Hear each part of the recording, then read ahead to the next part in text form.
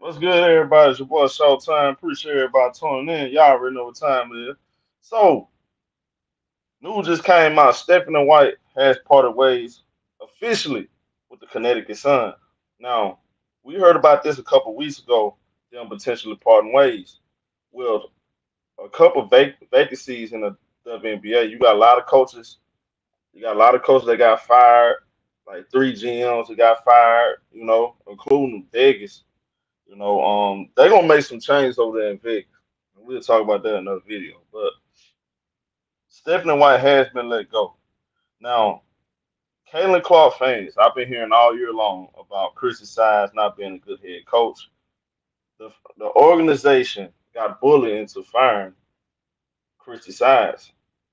There's no other way I can justify why she should have got fired. Because first of all, she only been with this team for 2 years. And every single year it got better. You gotta look at it like this. This franchise haven't made the playoffs since 2016. Now that she finally got more pieces on her team, and she finally got a balanced roster other than your two favorite players just don't play defense in the backcourt.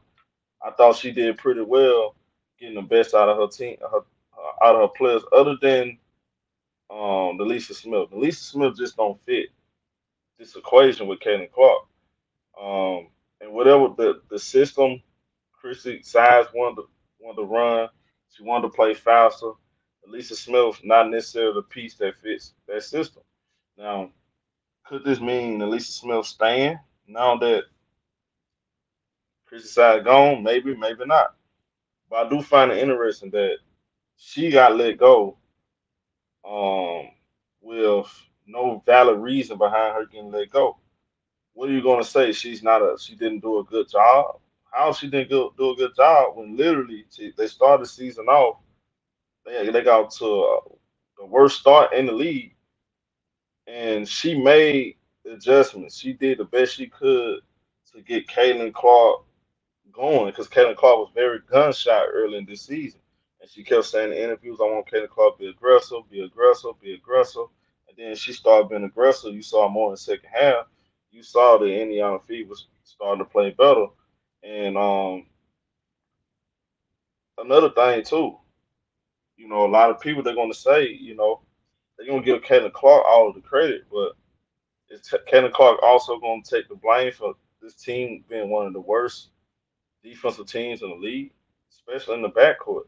They plays no Caitlin Clark plays no defense, and Christy Sides did a good job of trying to hide her on defense, playing the zone, and that's not to say everything was perfect. Everything wasn't perfect with Christie Sides. I'm not saying that. I think the media did a very good job of separating Christie Sides and Caitlin Clark and putting everything on Christie Sides. You her as the scapegoat. They was teasing Leah Boston early in the season, calling her everything but the child of God. And they don't respect Kelsey Mitchell for whatever reason because they want to use everything around Caitlin Clark as a scapegoat and put her on this pedestal. But you have to be careful because when all the things around you start to get addressed and your team still not winning championships, then at what point is going to become your problem, her problem, right? When's she going to start being a problem if she's not playing defense? The Indiana Fever will never win a championship until everybody's committed to playing defense.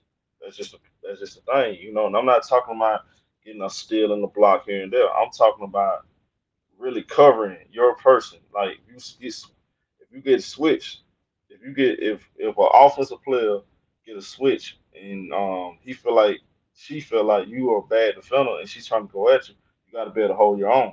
You got to be able to cut off the penetration. You got to be able to contest shots. You got to be able to rotate on defense, help cover your teammates while they help covering you. So it's a lot of things to defense.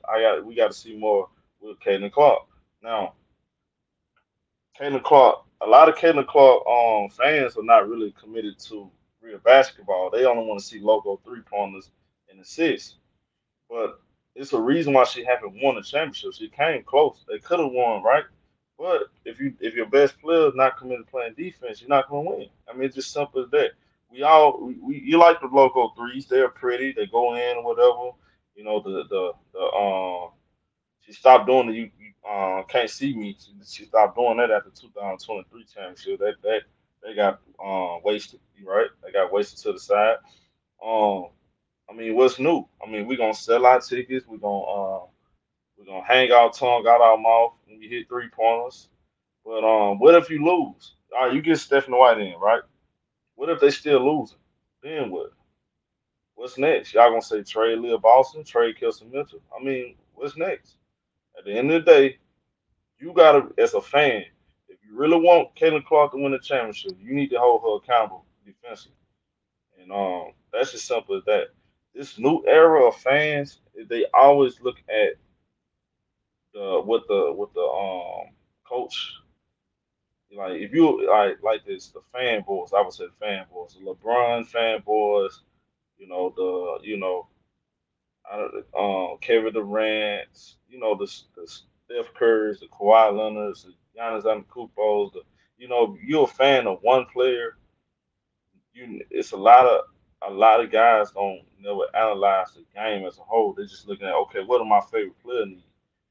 And sometimes you can be sometimes you can come out very disingenuous because when it's time to talk real basketball with real hoop fans, you're gonna sound you're gonna sound like a lost duck in the equation. So my message is this: if this move is all about getting Stephanie White, this would be big. Whoever gets Stephanie White, Chicago. I'm gonna say this about Chicago.